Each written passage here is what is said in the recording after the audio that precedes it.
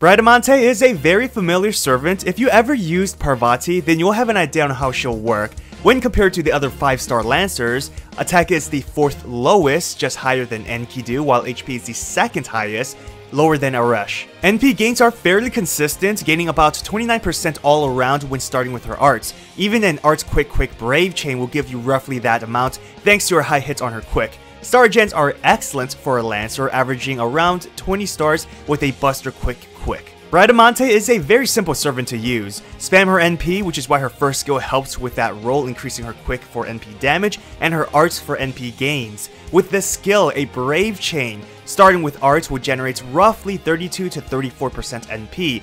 This will be the skill you'll prioritize. Second skill is a very simple survivability tool. Her third skill is a strong supportive ability, charging someone's NP by 20%, herself included if you want to, helping her with NP spam even further. This is one of the reasons why she's similar to Parvati. Both are quick AoE Lancers that specializes in spamming their NPs to generate a lot of stars and potentially delay enemies from attacking with Charm or, in Bradamante's case, Stun, both having a 60% chance in doing so. And going back to the NP battery skill, both can help someone charge 20% gauge, although Bradamante's is better since it doesn't reduce any of her own NP gauge. She also has a debuff cleanse attached to it. With an NP Quick Brave, she will generate around 40 stars or so, and as mentioned, there will be a 60% chance to stun, so that's always helpful. In terms of NP damage, it's towards the lower side, beating Arash, but is lower than Lancer Artoria. You'll typically use K-Scopes with her, but if you are using Bradamante for boss battles or CQs, then NP damage and NP gains are effective. Sometime in summer is a good quick focus CE, which many players should have max limit broken. So Bradamante isn't a complex servant. Boosting both arts and quick will help with majority of her attacks. There are other options you can use, it honestly just depends on your support. Sumo, Black Girl for fast battles, some debuff boosting CEs to increase her stun chance, list goes on, but generally, her NP is the primary focus, so that should be your focus. Obviously, Skadi is the primary support. I'm not going to talk about how they synergize with each other. You all know what Skadi does. Now, I do need to mention that a double Skadi setup alone is not enough for 3-turn farming with Bradamante. What you'll need is a Super Scope, a way to charge her NP at least 20%, not counting her own skill, because she'll need that as well.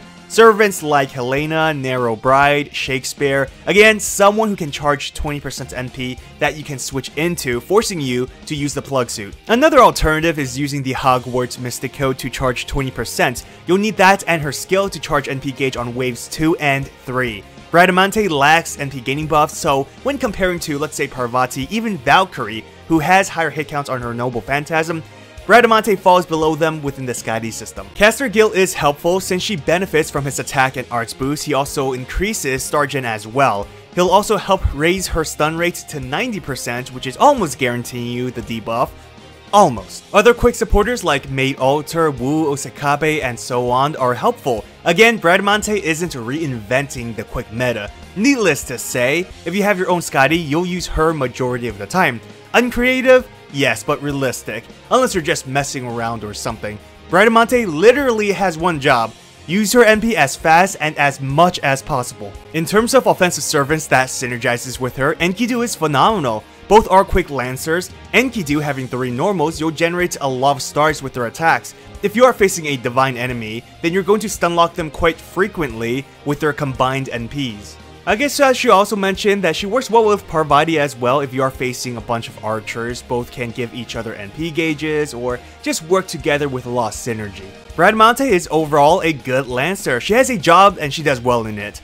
A thing to take note of is that her skill cooldowns are low, even her guts and targetable NP battery, which makes her consistent. She can generate a lot of stars, but a major problem is that she lacks any crit damage buffs to really take advantage of those stars. You can have a support to help her out or give her a CE, but lacking a skill that buffs crits really takes away any high damage potentials. On the plus side, she has pretty good survivability, 2nd highest HP, a defense buff with her guts which revives 3k HP.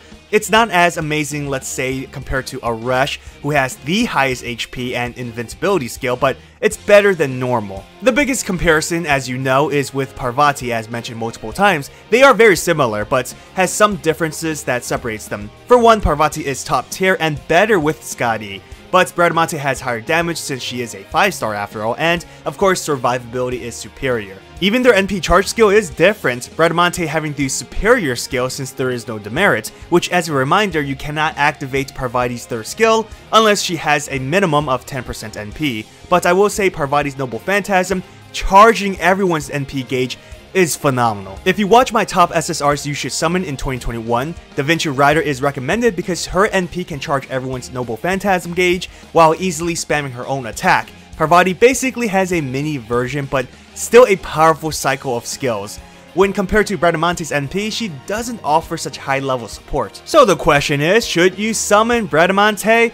I mentioned she was good, but she's also not necessary to waste Saint Quartz on. If you get her, then you'll find her uses in battle, but she can spook you after all, so keep that in mind. From a gameplay perspective, it's not worth it. This is even more so if you already have Parvati, which in my opinion is slightly better even though she's a 4-star. I'm going to summon for Bradamante or try to summon her, but comment down below to tell me if you're going to get her, cause true men of culture would. Special thanks to all my patrons and sponsors. If you want to support my channel, check out my Patreon or channel membership. Well, I hope you enjoyed this video. If you did, hit that thumbs up and subscribe to my channel for more Fates content. Follow me on Twitter, Instagram, and join my Discord server. All links are in the description. Have an awesome day, everyone. Till next time.